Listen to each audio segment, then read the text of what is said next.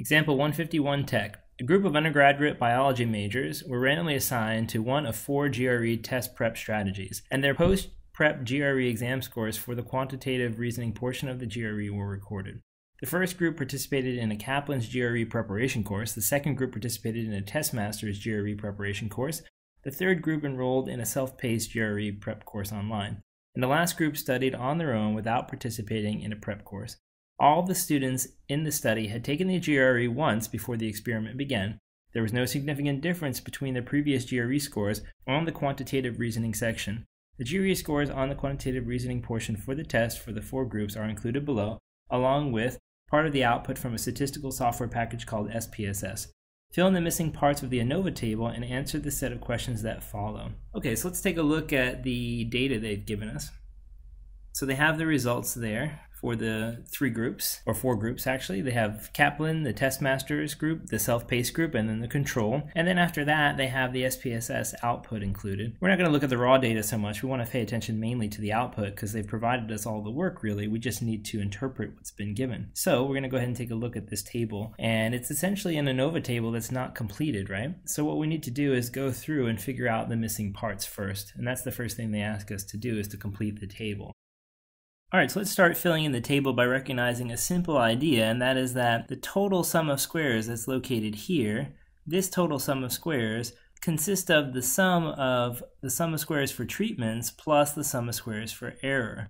So these two, in other words, add up to 1609. That means we should be able to simply do 1609.000 minus 125.857 to determine the answer for this piece of the table. So let's go ahead and type that into our calculator to speed things up. We'll have 1609 minus 125.857. And when you're done, you get 1483,143. So 1,483.143. So that is the value there in the error position. All right, good. So now that we have the error sum of squares filled in, we can go after the degrees of freedom. Degrees of freedom are actually pretty easy. It's basically going to be, for the treatments, k minus 1, where k is the number of treatments we have. And number of treatments we have in this case, or another way to think about it here, is the number of groups or categories. We have 1, 2, 3, 4, right? Because we have the Kaplan group, the Testmasters group, self-paced group, and control group. If we take away 1 from that number, so there's 4 groups, we take away 1 from that, we end up with 3 as our degrees of freedom. So there's that number. For the total degrees of freedom, for the number that goes here, all we have to do is count up how many measurements we had and then take 1 away from it. Well, that should be pretty easy. If you think about it, we have 4 columns here, and each column has what? 1, 2, 3, 4, 5, 6, 7 numbers in it, correct? So 4 times 7 is 28. That means that the total degrees of freedom must be 27. Okay, so we just need to figure out the error degrees of freedom. Now remember, the error degrees of freedom works just like the sum of squares in that we can get the answer for that value by using subtraction. The total degrees of freedom is derived by basically saying the degrees of freedom for the treatments plus error is equal to the total degrees of freedom. That means we're looking for 3 plus some unknown quantity is equal to 27. You can solve that in your head. The answer must be 24, right? So the value here is 24. All right, and then we need to come up with the mean squared for the table. The mean square is pretty easy. For MST, we basically would have taken this 3 degrees of freedom and divided it into this sum of squares. That's how you get the mean square for treatments. It's the same thing for the mean square for error. We divide its degrees of freedom into the sum of squares to get that value. By the way, it's worth checking to see if our number for the mean square in the treatment row is correct. Let's go ahead and do that. If we were to take 125.857 and divide it by that degrees of freedom, which is 3, we do indeed get the 41,952. Let's do the sum of squares for error divided by its degrees of freedom. That'll be 1483.143 divided by 24. And when we do that, we get the answer 61.798. All right, and then there is no mean square for total, right? We don't need to figure that out. That doesn't exist, right? So you don't have to worry about these positions. And we don't need to worry about anything here, right? There's no F for error. The F is the test stat here in this table, and all we have to do then is to determine what this quantity is here.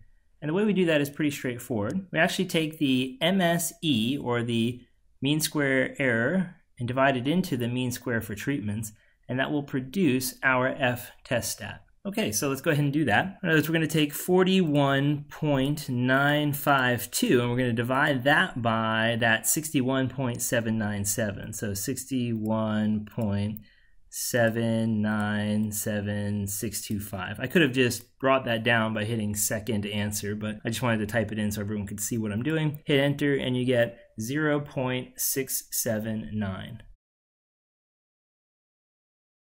All right, so that's your F test stat. It's 0.679, which is not a large number, right? Remember, F test stats should be over 1, or as they start to approach a value that's significant, they have to be over 1, right? Because if they're equal to 1, it means there's no difference between, or it seems to be there's no difference between the between variation and the within variation. So, in other words, when that F test stat is 1, it indicates that there's not a significant treatment effect, right? So that would indicate that the treatment is not significant. Or in other words, that the treatment is not producing any more variation than we would get from just the random error. Now, this number is actually even smaller than 1, so it's not going to be significant. And you can see that by this significance level here. That's a p-value basically, right? So they call it significance, but it really is the observed significance they're referring to, or in other words, the p-value. And they're saying the p-value here is 57.4%. In other words, not significant at all. And remember, it's small p-values that we think are significant, right? So this is not a small p-value. Small p-values would be something like under, say, 5%. In this case, this is 57%, certainly not small by any measure. We normally don't consider values that are over 10% to be small, right? So 10% might be a significance level that's used in a hypothesis test. Sometimes you might even see 20, I suppose. You certainly would never see anything in the 50s, though. So it's clear that this is not significant.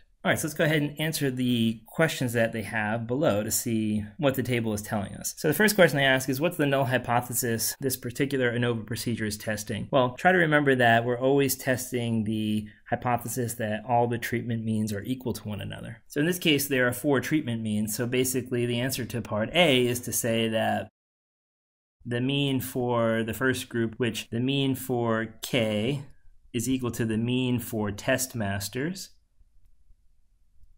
is equal to the mean for the self-paced is equal to the mean for control. So self-paced is equal to the mean for control. So those 4 means are equal to one another. That is the null hypothesis for the particular ANOVA procedure. The alternative hypothesis would just be that at least 2 of these means differ from each other significantly, or at least one mean differs from the other significantly, something like that, right? Basically, you're saying they're not all the same in the alternative hypothesis.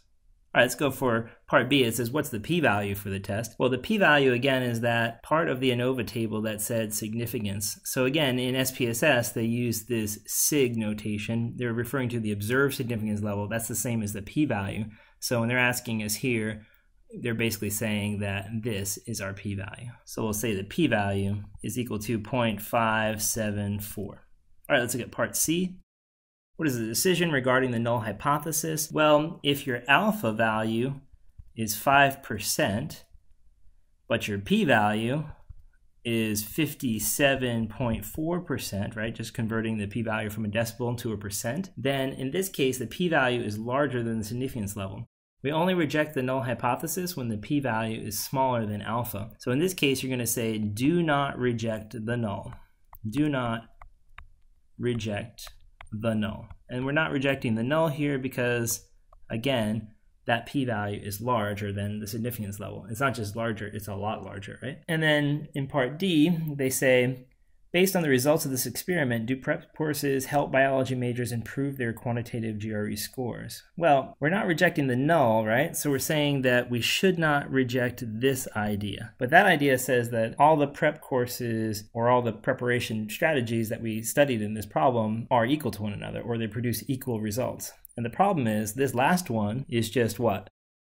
The control group, which didn't actually do any test prep. So we're basically saying is that that control group that didn't actually participate in any specific test prep procedure, they didn't do a self-paced course, they didn't use a company like Kaplan or Test Masters, they basically just studied on their own, that they did as well as the other 3 groups that used specific test prep strategies. So if that's the case, then the answer to D is it does not seem that prep courses help biology majors improve their scores. All right, then last part is part E. It says, based on the design of this experiment, is it possible to conclude that the test prep is not helpful for this population of students when attempting to improve their score on the GRE section of the GRE? So it's kind of what we just talked about in D. It is possible here to say that it's not helpful. So what this hinges upon is the fact that that control group was included. If you didn't include the control group, let's say you just had the first 3, Kaplan, Test Masters, and then an online self-paced course. If you showed that they were all equal to one another, all you'd be showing then, so in other words, we weren't able to reject the null, so we're basically concluding that they're all equal to one another. If we can't say that they're different from one another, all we might be saying in that case is that they all work equally well, in which case you might choose the cheapest version. But on the other hand, it could be that they all work equally well because they don't work at all, in which case none of them work, right? And you wouldn't be able to know which of those scenarios you're dealing with, right? You wouldn't know necessarily if the 3 methods are effective but equally effective, or if they're not effective and therefore equally not effective, right? And the only way you would be able to tell that is if they include something like a control group. Here we can say each of these 4 methods work equally well, according to what we concluded. And in this case, that means they worked no better than the control group, which didn't actually participate in any prep program. So it would say that then you should not bother to pay for these programs because it seems like the control group did just as well and they didn't go out and spend money on a prep course. So for that reason, it looks like in this particular case, the experimental design allows us to say that the prep courses truly do not work.